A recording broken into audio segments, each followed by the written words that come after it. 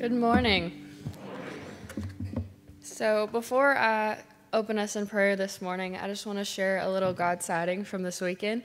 So many of you might know this, but this weekend has been the Women's Emmaus Walk, and I've had the opportunity to be able to help serve throughout the weekend and to just see the worship and love that has been poured out through this community.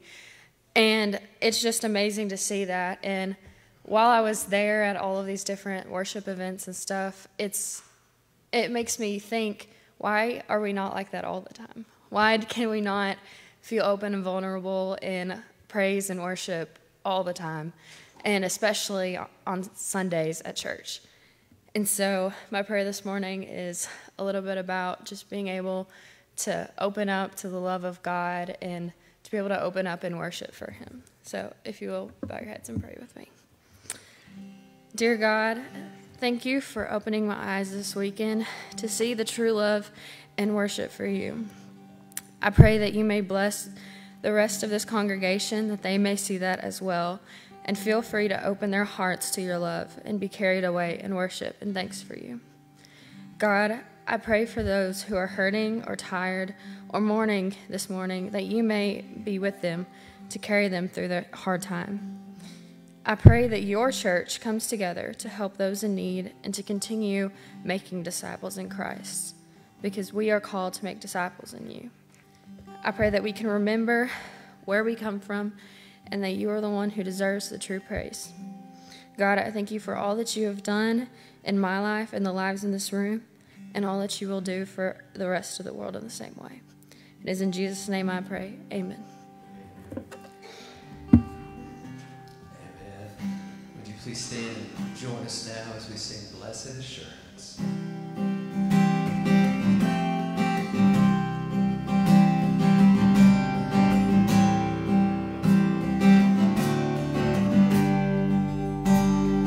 Blessed assurance, Jesus is mine.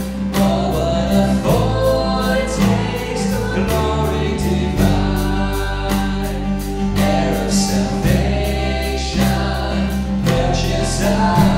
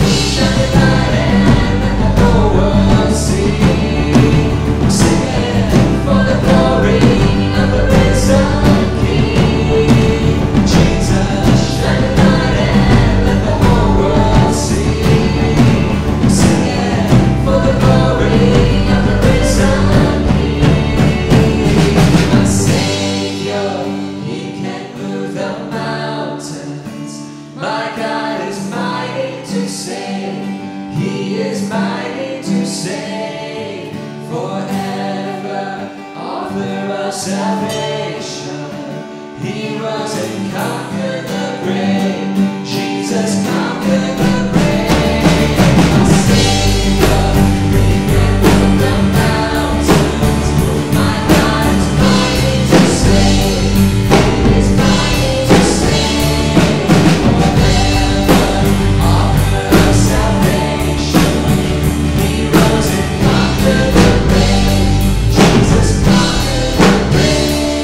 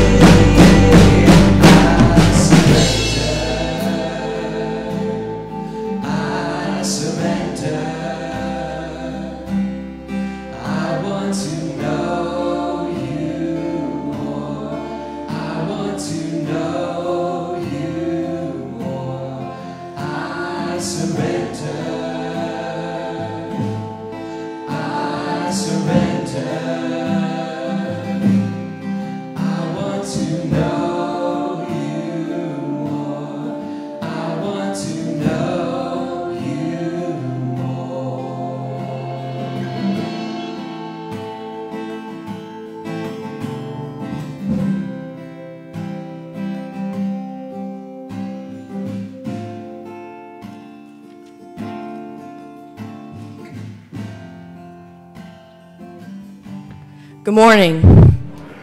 Today I'll be reading Acts chapter 4, verses 5 through 12.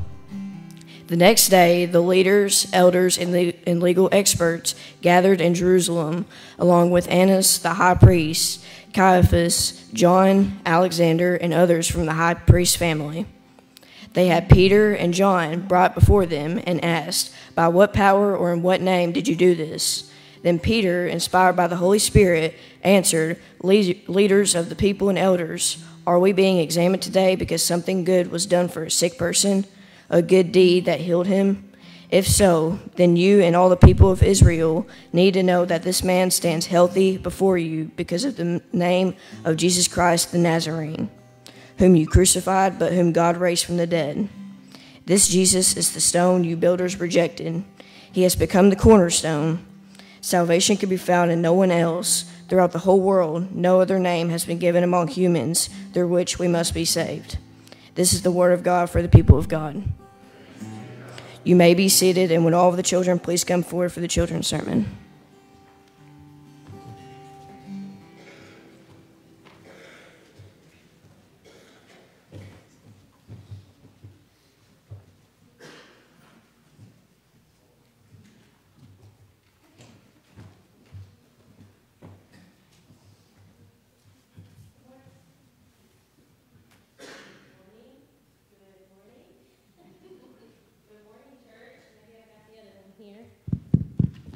That'll work. All right, good morning, church. I wanted to just give a brief shout out about Vacation Bible School coming up. It is going to be running in early June, June 2nd through the 5th. I will have some volunteer forms out today, right out here in Gant Hall on the welcome table. If you do feel led, it does take 20 plus people to run a successful VBS. So we do ask that you will consider doing this with us. Again, they'll just be right out in the welcome hall. I'll have some pins ready for you for sign-ups, and you can just leave that form there on the table, and I will collect them today. Good morning, everybody.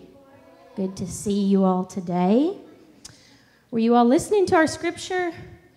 Yes, all right. Well, I have these 2 water bottles today. Kind of a strange thing to bring to church with me. But I have 2 of them, and you can see they're pretty much the exact same, but there's something that's a little bit different. What do you guys notice? Johnny, what do you notice? Can you say that a little bit louder? One is empty and one is almost full. You guys see that too? Yeah. One is empty and one is full. And it kind of reminds me of our story from Acts today that Landon was reading. And he was reading about 2 disciples named, did you guys hear their names? Did you hear them? Peter and John. Peter and John, that's right. And so Peter and John had done some miraculous work. They had healed a sick man. And everybody was kind of looking around like, whoa, how did you do that? There was no way that he should be able to get up and walk, and now he's walking. How in the world did you do that? And Peter and John, it kind of reminds me of these spray bottles. It's like this spray bottle here is full, and this one is empty. And this spray bottle says to this spray bottle, "Hey, how did you spray that water? What happened there?" And he says, "Well, I've got water in me. So it's pretty easy to make a spray. No spray here, though." And so Peter and John tell the elders, they say, "Well, we're filled with something also." Now, were they filled with water? No. Did you hear what they were filled with? Do you remember? The Holy Spirit? Yeah, the Holy Spirit. They were filled with the Holy Spirit.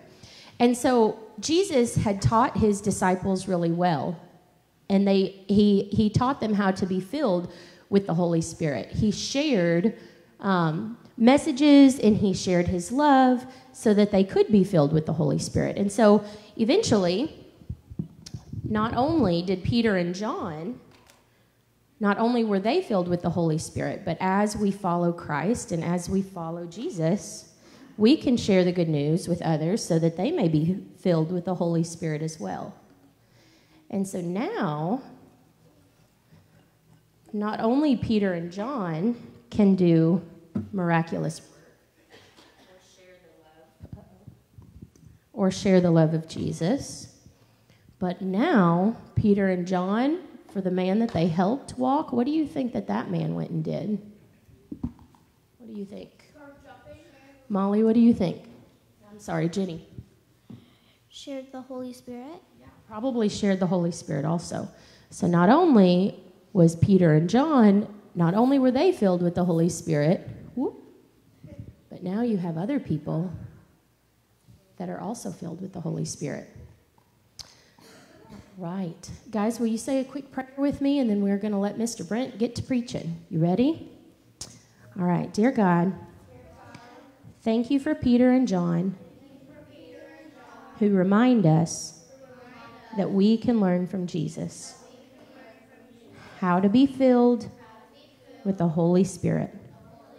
In Jesus' name we pray. Amen.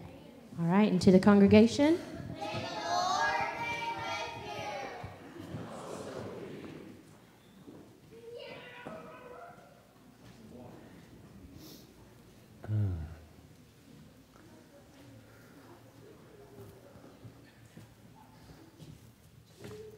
So my number one goal this morning is not to be up here and be a crying idiot, but we're starting off pretty strong, y'all, with the music and with prayers, with the children's message.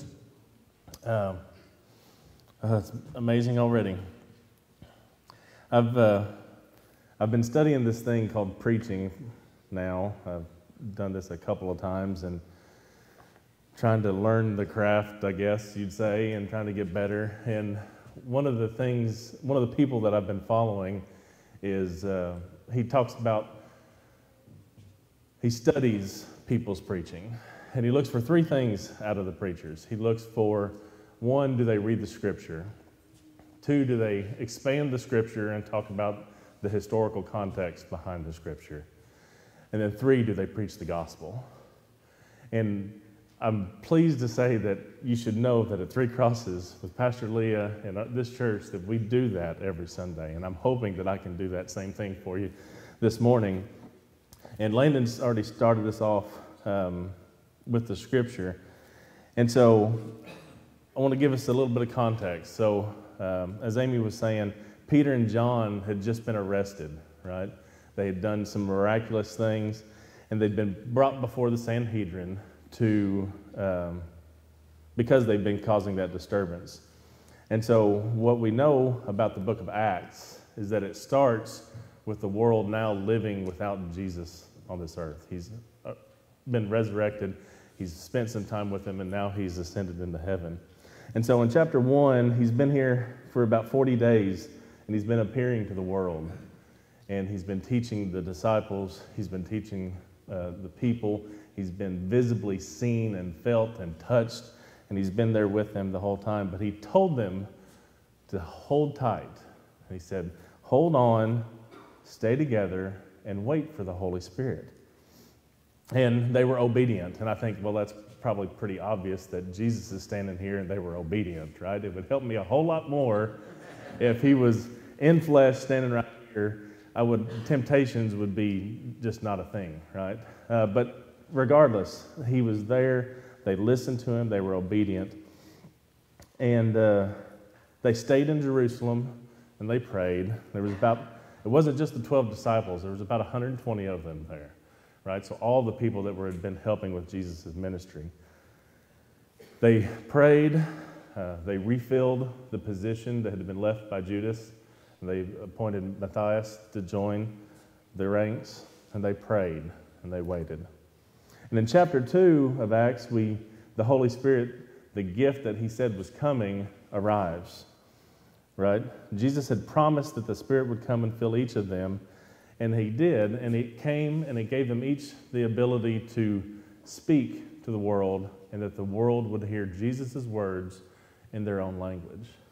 That's the miracle number 1 that we're going to talk about today.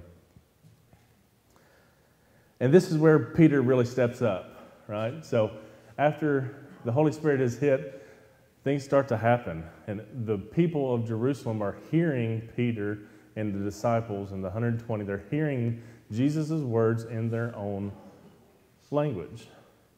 And there's tons of people here, right? Because when we're in Jerusalem, 40 days, 50 days before was Passover, right? And all these people were in there. They had welcomed Jesus into town, and they're there for this. And so they're still there. And there's people from all over the world that are there in Jerusalem and listening in their own language. But Peter's preaching now, right? So this is the first time he's really preaching. And he talks about Christ's divinity, how Christ is God. He talks about his lineage and how he ties back to King David, how he was the fulfillment of all the scriptures. He tells them how the Holy Spirit had came upon them, and he tells them the gospel. And the gospel's repent, be baptized, and receive forgiveness in the Holy Spirit. And the best part of that preaching is that it was heard and that they responded, they believed. Just in that first interaction, 3,000 became believers. And remember who these people were, right?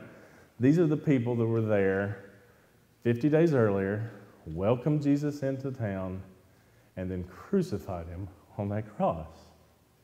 And so what's amazing to me is that those same people that just crucified Jesus on the cross, were some of the first ones to be offered salvation. And so everybody had been gathered there. They were there for the Festival of Weeks, like I said, the period of time between Passover and the law being given to Moses and the Israelites. And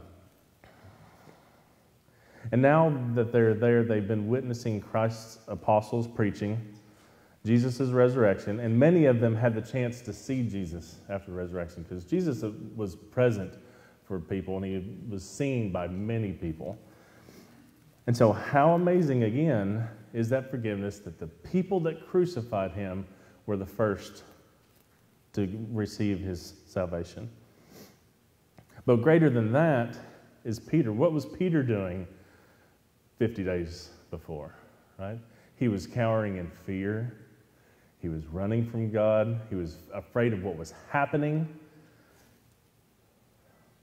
He was denying Christ. He was running in fear, and he was unable to process what was taking place.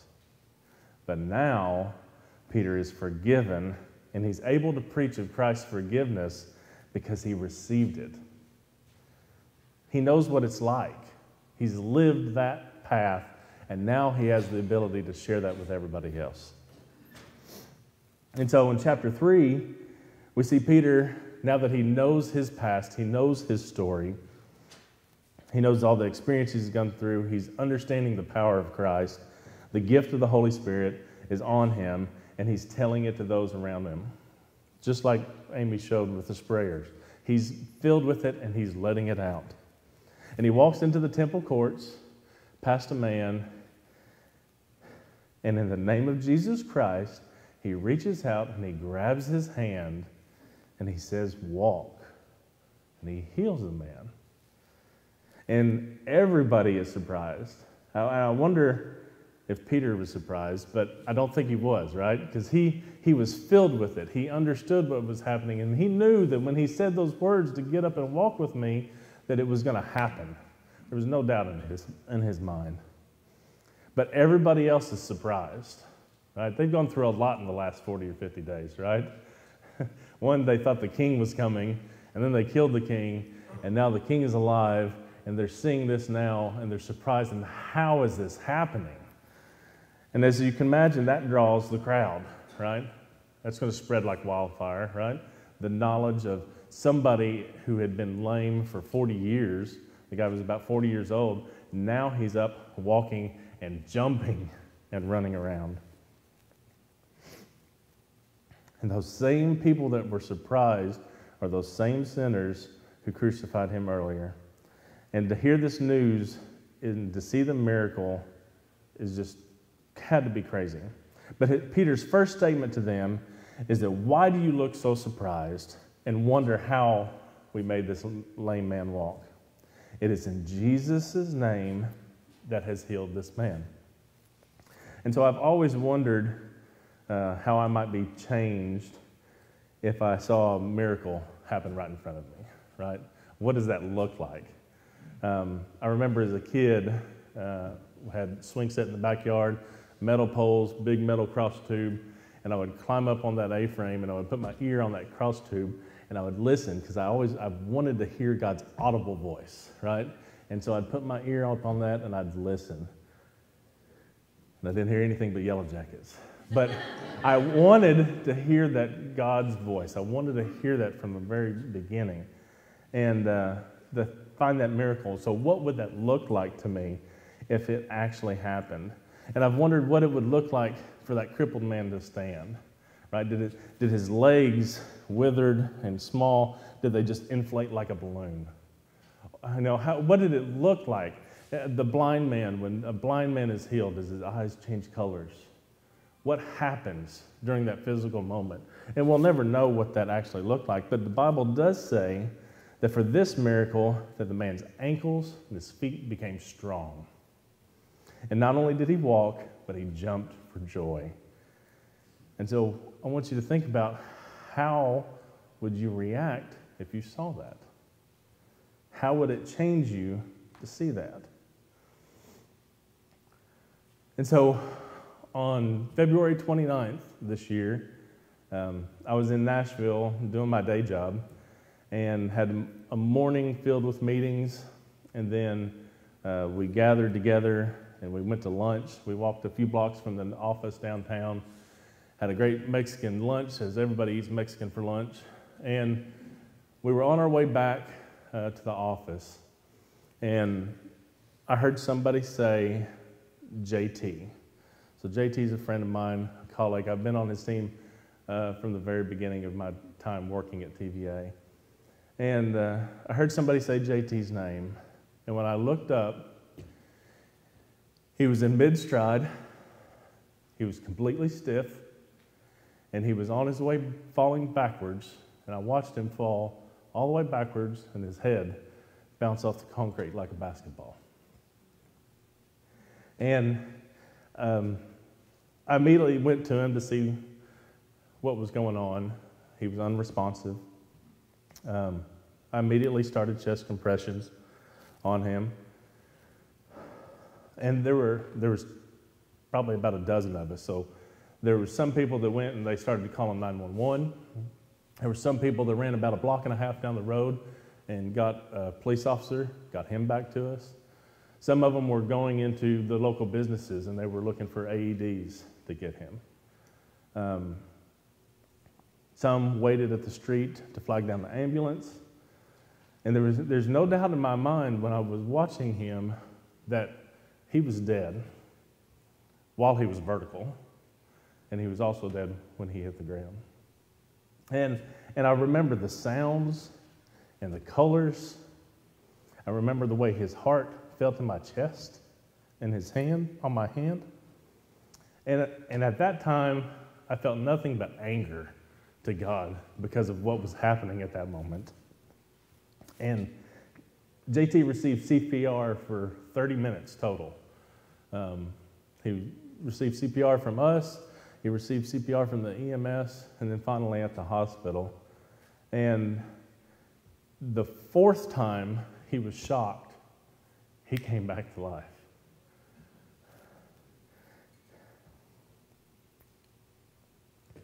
And so I've had the chance to tell this story a couple times. I've told it to another congregation. I've shared it with my youth group, talked to the youth about it. I'm now famous at TVA. I had to get up and do a safety moment, which is great, right? So I had to get up and tell the story for TVA. But every time I tell it, I remember something different. I remember a little bit more about how it felt. And the story gets more and more amazing to me every single time.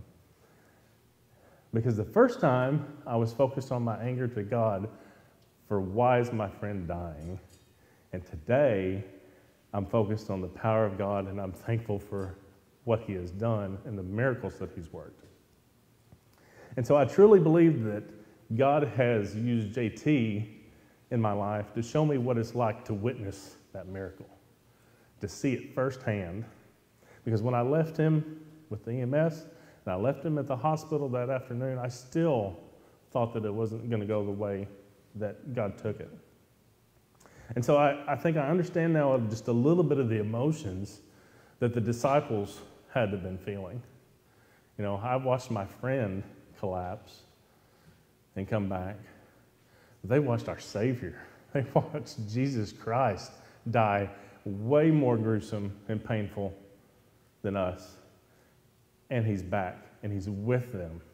And how exciting and how energizing it's got to be to see him in the flesh right there, to be able to touch him and to hug him and to hear him and to learn from him and to move forward. And so that's the lens that I'm reading this scripture this morning, is I'm looking at it through that lens. And I know the miracle that God gave me with JT. And there's nothing that would keep me from telling you that story.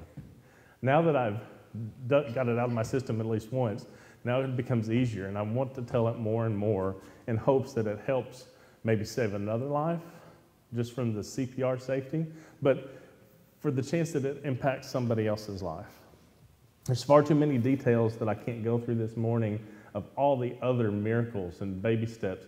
If you look at all of the events that happened in JT's recovery, everything has happened just exactly the way it needed to happen. And yesterday he texted me, this was February 29th, that he was dead. And yesterday he texted me and he said, I mowed my front yard. Right? And so that's the small excitement that he's getting. But he's alive and he's moving. And so back to Peter preaching to the people of Jerusalem with a greater passion than I can tell this story. Peter has healed this man and shared with the crowd the story of Jesus. And like I said earlier, that's quite the disturbance, right? You see a miracle, it's going to cause problems. And so the Sanhedrin had to try to squash this. They couldn't let this go. They had just crucified Jesus for the same reason, right? They did not want this uprising. But while Peter and John were being arrested, that 3,000 grew to 5,000 believers. And so now we're finally to the scripture that Landon read for us this morning. That was all pre-story, right? And so now we're at Acts chapter 4, verses 5 through 12. And I'm going to read that again. It says that the next day, the leaders, elders, and legal experts gathered in Jerusalem. And along with Annas and the high priest, Caiaphas, John, Alexander, and others from the high priest family, they had Peter and John brought before them and asked, by what power or in what name did you do this? And then Peter, inspired by the Holy Spirit, answered, leaders of the people and elders, are we being examined today because something good was done for a sick person? A good deed that healed him? If so, then you and all the people of Israel need to know that this man stands healthy before you because of the name of Jesus Christ the Nazarene, whom you crucified and whom God raised from the dead. This Jesus is the stone you builders rejected, and he has now become the cornerstone.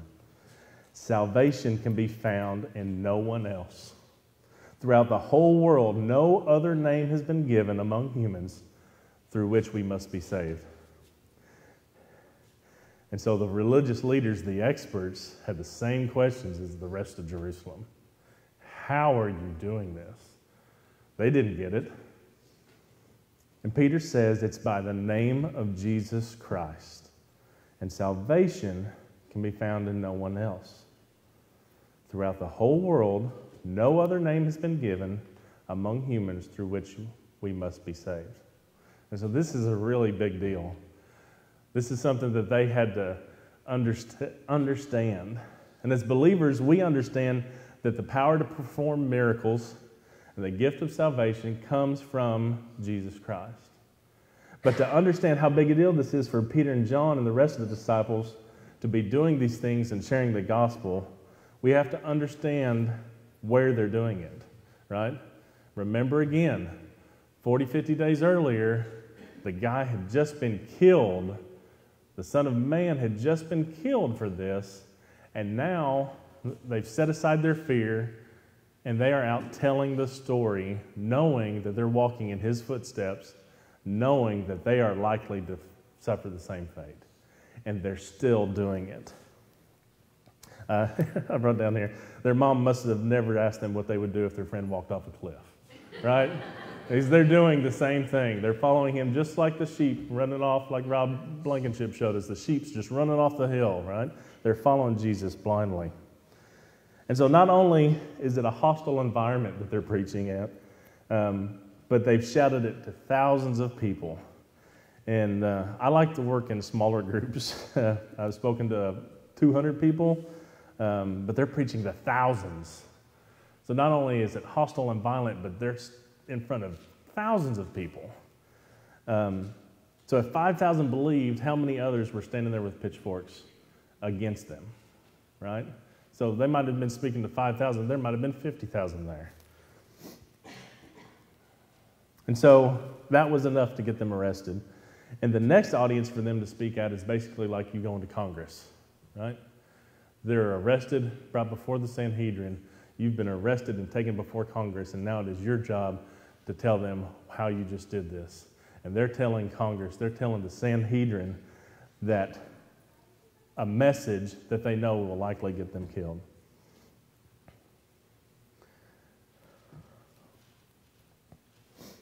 But Peter's now speaking with power. He's speaking with faith. He's speaking with obedience. And he says, we've got nothing to hide. By the name of Jesus, this man stands healthy and whole. The man you killed, the stone you cast away is now the cornerstone that all of this is built on. And the only way that you can be saved, and he's telling the Sanhedrin this, he's telling the Sadducees this, the only way you can be saved is through him. And if we would all just speak that boldly every time we speak about our faith in Christ, but it's because Peter understood his story, he understood his Christ, he understood the mission of Christ, and there was nothing that could hold him back. And so, what is your story? Our purpose on earth is to glorify Christ. It doesn't matter where you are and where you're doing it, our job is to glorify Christ. And it can't just be Pastor Leah. It can't just be Amy leading VBS. It can't just be Shannon talking to our youth. It can't just be Scott singing. Right? It can't just be the Baptist church. It can't just be a social media person. It can't just be the Catholic church. It can't be just those people. It has to be you.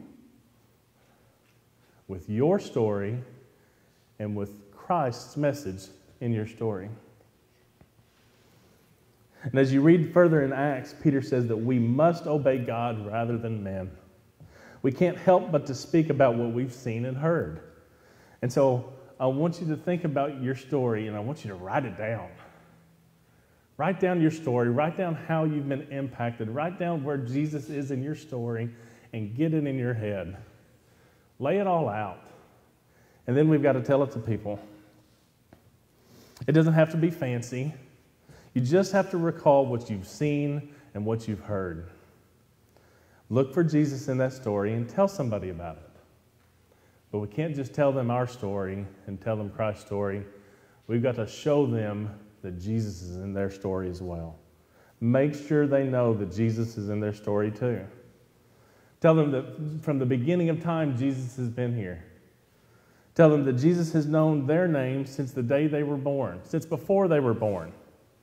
That he knows that this world is broken, and that's the reason he came and he died to save us.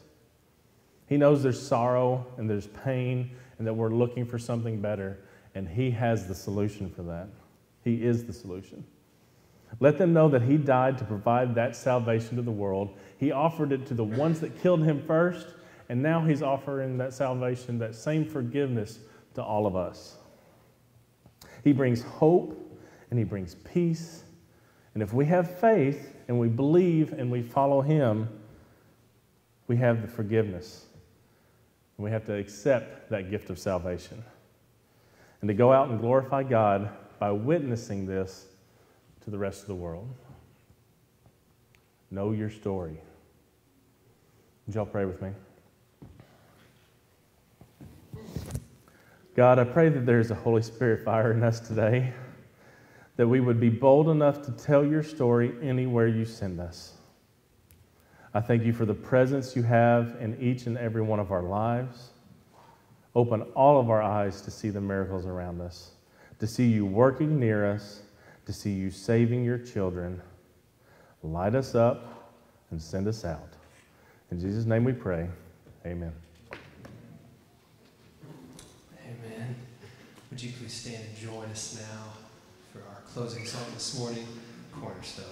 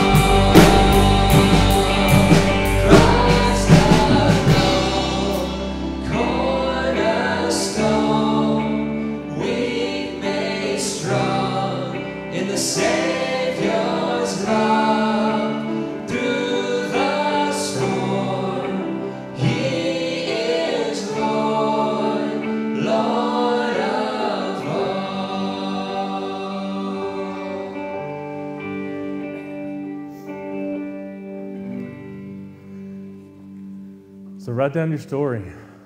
Figure out what that is and tell it.